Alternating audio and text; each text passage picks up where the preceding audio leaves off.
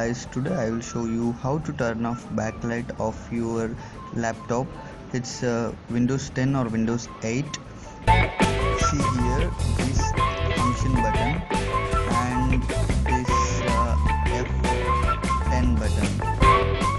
First you have to press the function button. After that you have to see F10 button. There's an icon. See here, I will see the backlight is turned off. You can see here. See, there is no backlight in the keyboard now.